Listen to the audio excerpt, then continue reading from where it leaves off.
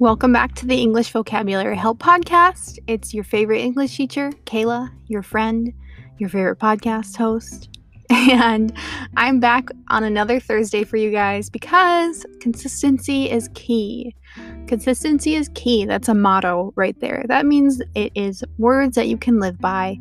And the more consistent I am with this podcast, the better feedback I get from you guys.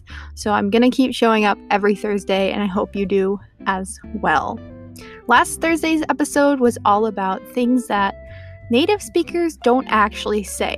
The reason I did this episode is because English learners can often come to teachers and native speakers with some really strange phrases and unnatural phrases. So I just wanted to tell you guys like it is, and I wanted to explain some of those phrases to you. So I hope you got a chance to check out last week's episode. Thanks again to Audible.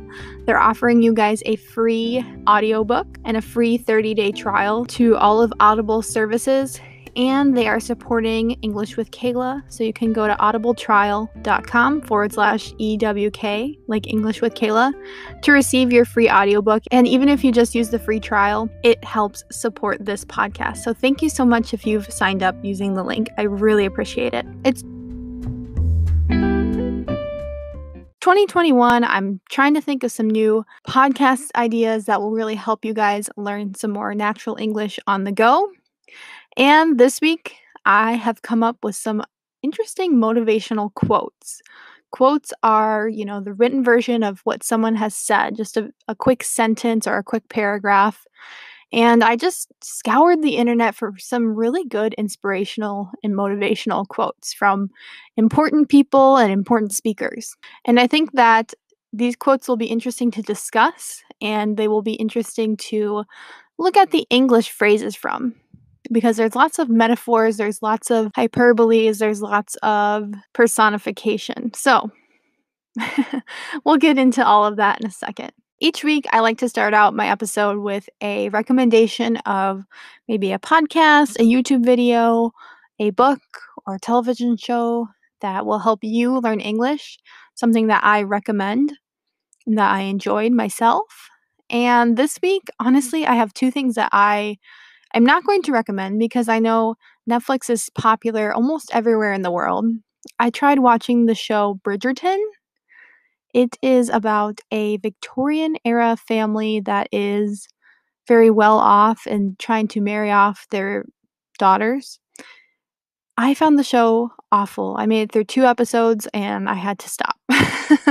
So do not watch Bridgerton. It's reimagined history, which I really like the concept of. Imagined history with, different norms than what was really happening back then. I just didn't like it. I just found it to be way too cheesy. If you like a good love story, maybe it's for you. I guess maybe I'm just not romantic and sappy enough.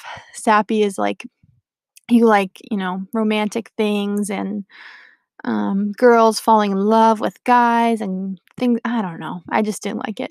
And then, so I said to myself, if I clean out my closet, I'm going to reward myself with some Netflix. And I didn't want to watch Bridgerton. So I turned on Emily in Paris because I also heard that show was decent. Again, very cheesy. I think I watched the first 2 episodes while I was cleaning. I found the part of her living in Paris and adapting to the different cultural norms in Paris to be interesting. I'm sure they're very dramatic for what the show is. I'm sure it's not exactly French culture. They really hyped it up to say French people are mean and unfriendly and they don't care about work as much as Americans and they don't like Americans. I'm sure that's, there's some truth into that. I've heard that before. But I'm sure it's also dramatic just for the show. Again, very cheesy, not my style of a show, so I don't know if I'll watch it again. Maybe I'll give episode 3 a try next time I'm cleaning, and I want to reward myself with a show. I haven't read a book yet. I haven't finished a book yet in this 2021 year, so I can't recommend any books yet. But if you find a good one, especially using the Audible trial link in the description to help support the podcast, let me know because I am on the hunt for a good one. I've started a few books, again, I just can't get into anything, so I need a good recommendation. Yesterday on my Instagram, someone asked me for a good movie to learn some English from, and I recommended one of my all-time classic favorites with Jack Black. He's a hilarious comedic actor from the United States. You've probably seen him before, but he did the School of Rock movie, I don't know, 10 plus years ago. It's kind of an old movie now, but I just always loved that movie when I was younger, and I still love it to this day. It's just such a heartwarming movie where he really is like a goofy, funny guy, but he teaches kids how to play instruments and he pretends to be their substitute teacher. And they have a rock band and they do a concert. It's an awesome movie if you haven't seen it. If you have seen it, you know, it's so cute. It's such a good movie. Enough about recommendations now. Let's get right into today's episode and let's discuss some motivational quotes to give you some motivation to study English, accomplish your dreams, work towards whatever goals you're working towards, and to help learn some new English vocabulary because this is the English Vocabulary Help Podcast. So here we go. I scoured the web. Scoured means I searched. You searched high, you searched low. Searched high and low is another phrase to just say I was looking all over the internet and I stumbled upon some inspirational quote websites and was reading through them and was trying to pick some that would be helpful for language, but also just quotes that I enjoyed. When I was younger, I actually had a notebook and I would write down motivational quotes in it or just some of my favorite quotes about life, happiness, relationships, things like that. I just find quotes to be kind of fun to read through. It's interesting to see what very intelligent, very noteworthy people have said. So the first quote is from Booker T. Washington. And if you have not received a education in the United States, you probably don't really know who that is. I actually had to kind of refresh my memory on who a lot of these important people are that have said these quotes in this episode. Booker T. Washington was an orator, which means he was a famous speaker, he was an educator, and he was an advisor to lots of American presidents. He was also African American, which is very important historically here in the United States. He said, if you want to lift up someone else. When we talk about lifting someone up, we can physically talk about lifting them up, like off the ground, like carrying them, like lift up a baby and you carry the baby. But when you lift someone up, you lift up their spirit, you lift up their motivation, you are supporting them. You're supporting them emotionally. So, one thing that I've really improved on in the last few years, kind of as I keep growing in my adulthood, is lifting others up, not being so competitive with others. And I am a very competitive person still, but I find it really an important part of my life to lift people up, to lift other English teachers up. When I see other English teachers on Instagram that post amazing content and amazing lessons and have amazing courses and YouTube videos, I try to tell you guys about it because not only does that help the other English teacher, but it also helps you guys because you found another English teacher that you can follow and learn from. It benefits everyone. And I totally believe that whatever you give in life, you get back. So right now, I'm not rich. I'm not famous. I don't know if I'll ever be rich or famous. I don't know if that's really my goal, but I can lift others up by just telling them that they're doing a good job and I can, spread the word. I have a small platform on Instagram. I can spread the word about other good things that are happening. So our first quote we learned, lift up someone.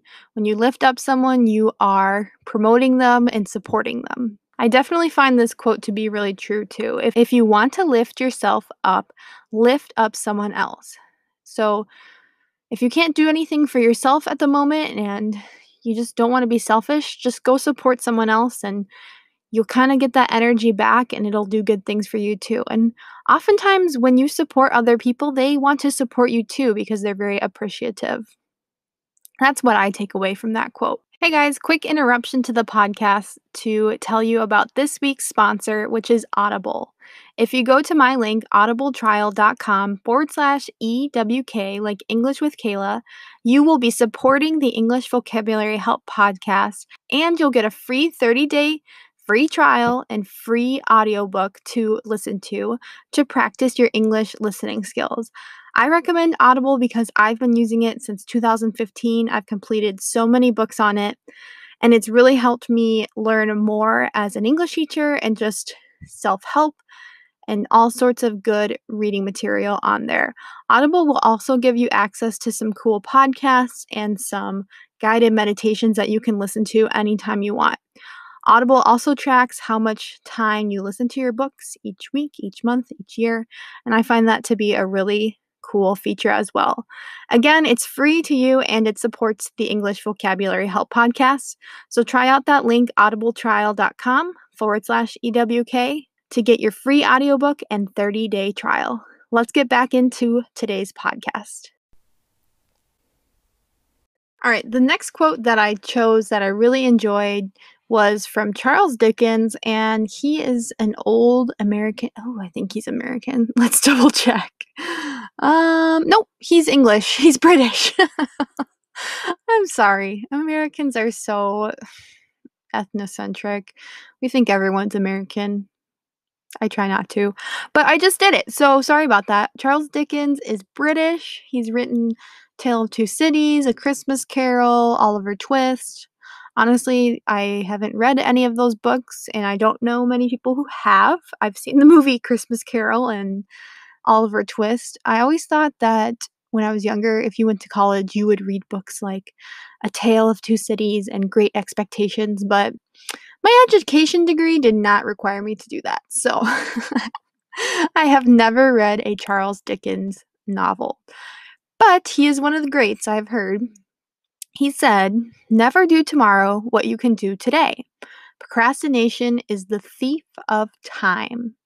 So his books are very thick, they are very long. So I assume he was not a procrastinator and that he spent so much of his time writing. I like in this quote that he equated procrastination as a thief. He kind of gave it a personification. Procrastination is not a person, but he gave it a trait of a person. They are a thief, so they steal your time. And I find this to be completely true. When you're procrastinating, it doesn't feel good, it feels terrible. And obviously, procrastination is putting off the things that you need to do in the moment. It's wasting time. So, Mr. Charles Dickens, I like your quote. And I think that if I were to ever read one of your books, maybe I would appreciate the quote even more. Earl Nightingale said, "We become what we think about most of the time, and that's the strangest secret." So I did read The Secret, or I listened to it on Audible, actually, before the new year had started, because it's just a good reminder to think positive thoughts and to attract positive things towards you. I think if you want to focus on a goal, you need to build that focus or that thinking into your day. So I completely agree. If you think about something most of the time, if you think about a goal most of the time, it will help you achieve it. It is a strange secret that you can, kind of control what's going on around you by just thinking about things. And I don't even mean that in any sort of spiritual or, crazy cuckoo way, but I just believe that you can really control your situation with your mindset.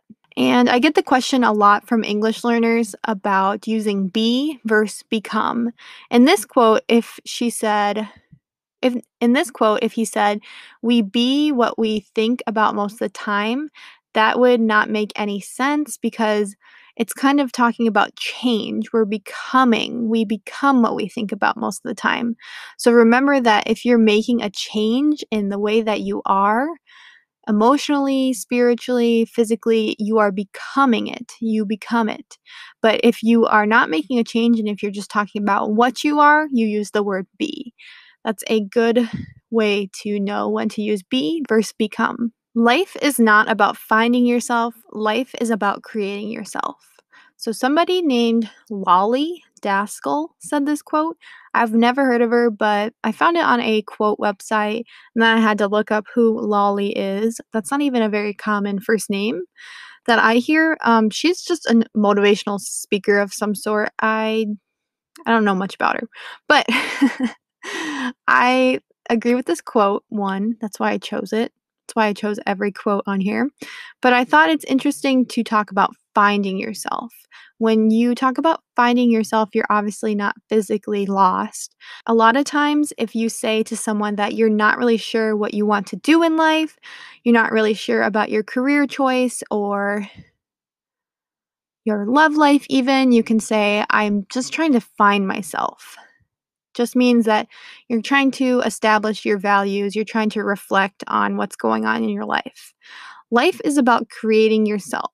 I think that my word of 2021 is going to be creativity because I think that this is unrelated to the quote, by the way. I think that creativity is really important right now as we are living through a pandemic. There's nothing to do. You can't leave your house very often, and I'm finding the most joy in being creative. I did a painting the other day of some flowers. It turned out okay. It wasn't the worst. I'm not a professional painter, obviously, but I just am finding a lot of joy in being creative right now. So it's kind of my word of the year. Henry David Thoreau was an American naturalist, essayist, poet, and philosopher. I'm reading that right off Wikipedia, so he is indeed American. I'm not just assuming this time. He said, "It's not what you look at that matters, it's what you see." This is a very interesting quote, and I think it brings up the fact that look, see, and watch can be very confusing verbs when you're learning the English language. If you look at something, you are looking in a direction. It's very like, look over there. You almost need to change what direction your head is and look at it. You can say, look closely. That means I don't want you to look at everything. I just want you to look very closely at something that's small. If you say watch something, it means you are just noticing and paying attention to what is happening. You can say, can you watch the kids today? This means, can you actually take care of the kids and can you pay attention to the kids all day? You're not saying, can you look at the kids all day? That would be strange, but you could use the phrasal verb look after in this case. Can you look after the kids today? See, this is where it gets very confusing. Now, if you say see, it's more what's happening in your brain. Did you see the kids yesterday? This doesn't mean did you look at a picture of them? Did you just happen to drive by their house and see kids? It means did you like interact with them? Did you get to visit with them? So in this quote, he says, it's not what you look at that matters, it's what you see. So you can look at a beautiful painting of the ocean. But what do you see in that painting? Do you see the details? Do you see the sunset? Do you see small people on the beach? It's what you're noticing that matters in life. I think that's very important to think about, is to stop and enjoy the good things in life. You can look at everything, but it's what you see. It's, again, your mindset that matters in life. I hope that that explanation helps a little bit with look, watch, and see. I know these are very complicated, especially when you start involving phrasal verbs as well. The famous Spanish artist Pablo Picasso, of course, said, "Only put off until tomorrow what you are willing to die having left undone." So when we talk about putting things off, we talk about procrastinating. Put off is a phrasal verb. You can either be put off by something, which means you feel awkward about it or confused about it. So if your friend is being really rude one day and you're not really sure why, you can say, I'm really put off by your bad attitude today. You can also put off something, meaning you are procrastinating it, meaning you're saving it to do later, even though it's important and you need to do it now. So Pablo Picasso says, don't put off anything in the day unless you're willing to die and not have done it. So you have it left undone. Left undone means you didn't do it. I found a quote from somebody named Robin Sharma. He's a Canadian author. He said, don't live the same year 75 times and call it a life. So a life is obviously when you're living, you call, what you're doing your life. We say the phrase get a life to mean find some interest. So it's actually a great comeback if someone is just really being nosy. They're worrying about what you're doing, they're being critical about what you're doing. Maybe someone in your family is always asking you, do you have a boyfriend? Do you have a boyfriend? Or do you have a girlfriend? When are you going to get married? And you find that annoying and you want them to stop worrying about you. Don't say this to your parents because obviously it could be pretty disrespectful. But you could say, get a life. Stop worrying about my life. So, what this quote is saying is if you just do the same thing every year, you don't push yourself outside of your comfort zone, you don't do the things that you want to do, you just live a very normal life. Well, the quote's saying you should not call it a life. And I think the reason he said 75 times is because, that's a pretty average lifespan, 75 years. Thank you guys for listening to episode 16 of the English Vocabulary Help Podcast. I really enjoyed doing this type of episode where it's more casual, where I'm just talking about, some quotes that I found. I know it's kind of a different format than what I normally do, but I hope that you liked it, and I'm really thankful that you guys are here listening and giving me the freedom to try new things. Be creative. Remember, creativity is my word for 2021. I think I just declared that today. Today is January 13th when I'm recording this. It'll come out on the 14th, and I think creativity is going to be my word of the year.